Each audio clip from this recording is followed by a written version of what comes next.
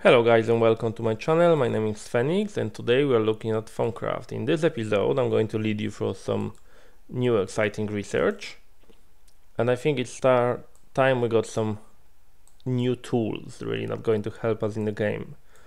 And I suggest that we start with the Axe of Stream and we'll see how we get on. If we have time we'll get with some more.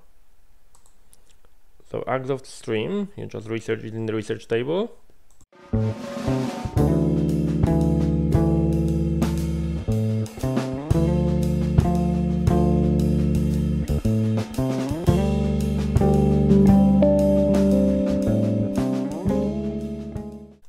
Okay, we got ourselves an Axe of Stream.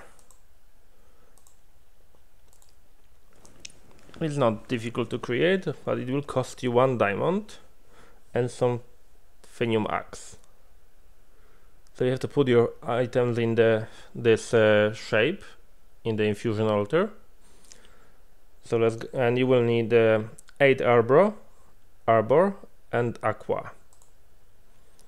So let's get on with that. Okay, so let's put our aspects first. Got 2 jars, and it doesn't matter if you have other aspects, they can stay and they don't interfere with your infusion crafting, so you can keep the aspects there. So let's top this one up and this one up, and as you can see in here, you need a diamond in one corner, water shards in the other, and a grey wood log. So let's go with that. Put a diamond in this corner,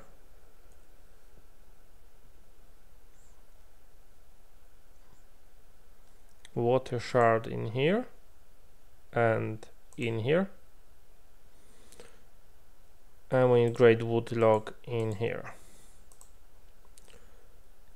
Then let's get ourselves a Phenium axe, goes in here, and you right click it on the running matrix. And as it did the last time, it will go now. As you could see, it knocked down one of the shards, so we have to replace it quickly. Oh, it's slowly sucking up the aspects.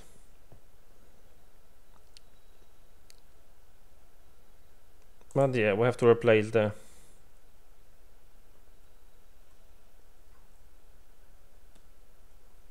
okay, and we got ourselves an Axe of Stream. And what it does is really cool item. It acts as a normal axe with any wooden item, but let's go to the survival. When you get to the tree, it will chop the tree from the top. So you can left click it, and it chops the tree from the top. And what it also does, it destroys the it destroys the leaf blocks much quicker as well. So your saplings will fall much faster. Let's go to this tree, and if you can, you're starting here with the left clicking, and it chops the tree. It will connect through the leaves as well, so it will destroy any logs in there. So you basically left click it, and it will chop the whole tree for you. So it's a very useful item. And look like how quick the tree leaves are disappearing. It's all thanks to this item. So it's very useful tool. Also, as you can read in here, it chops the tree from top to the bottom. You can press and hold right click, and it will harvest the tree at much faster rate. So let me show you quickly how it's going to work by holding right click. Let's go to let's say to this tree, and if I hold and click right click, it will chop the entire tree very quickly. So as you can see, hold on, and the leaves disappear almost instantly, dropping all the saplings you would normally get as well with them. So a very useful tool. Also, if you hold shift,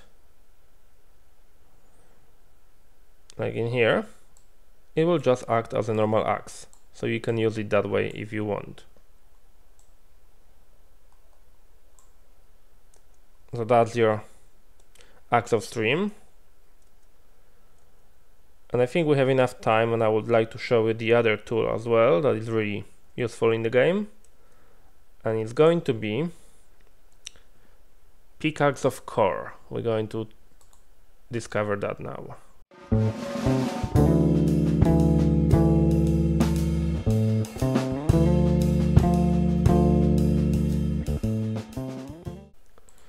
Okay, so we got ourselves a Pickaxe of Core, and also not too tragic to create. 1 diamond, 2 fire shards, 1 great wood log, and Finium pickaxe. So I'm going to get them now, and we're going to create this tool. Okay, so what we need now is as well need some aspects. So we need some census. So let's get that one ready. We need some ignis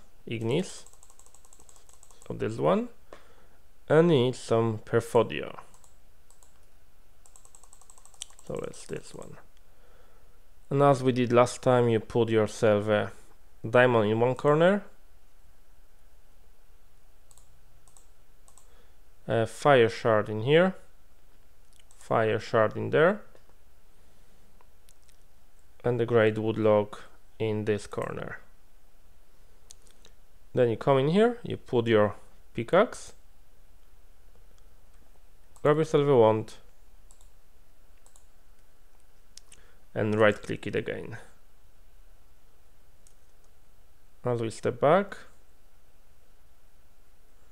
it will suck the aspects. As you can see, it takes the ignis. So let's go through that, and it will now slowly destroy the blocks we placed.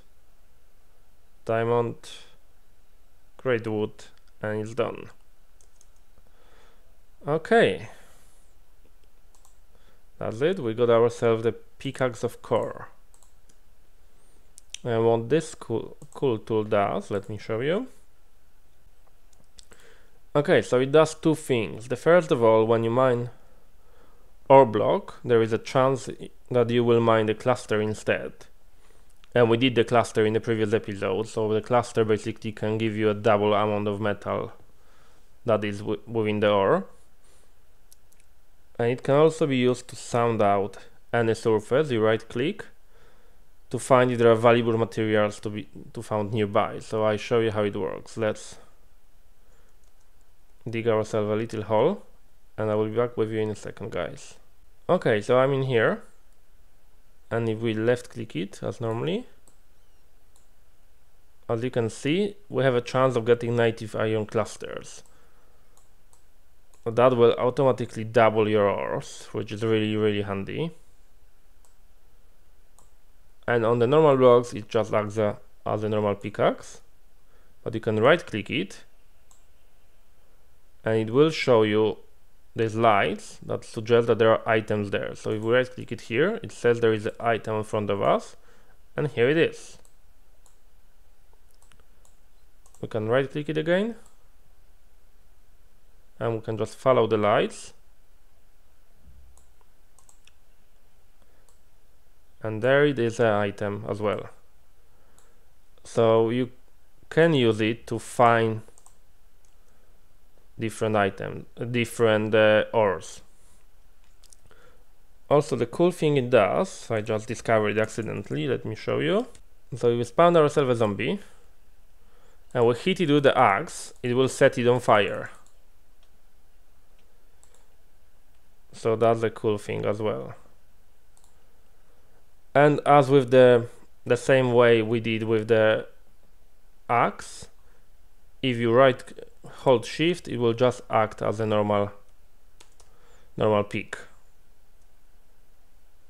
So that's your two tools that are not really that difficult to discover. Let me just show you one more thing with the pickaxe. Okay, so it will mine the obsidian blocks for you as well. So that's the cool thing about it, that you can use it to mine the obsidian, and it only costs you 1 diamond rather than 3. So you saved yourself 2 diamonds ready to get obsidian if you get to this stage first. Okay guys, so today we discovered the axe of stream. That was a very handy tool to get the wood very easily, and it can chop can chop trees really high. You can use it on jungle trees as well, so it's very handy. And we discovered the Pickaxe of Core. It will double your ores quite easily without going through the trouble of alchemically doubling them. And it's quite durable, and it can destroy obsidian and set the enemies on fire, so it's very useful tool. And in the next episode we'll look at the other tools. You have a Sword of Zephyr, Shovel of Air Mover, and Hoe of Growth. So I will try to have a look at these tools as well in the next episodes. So I hope guys you enjoyed this episode. Please let me know what you think and what should I research next, and I will see you guys next time.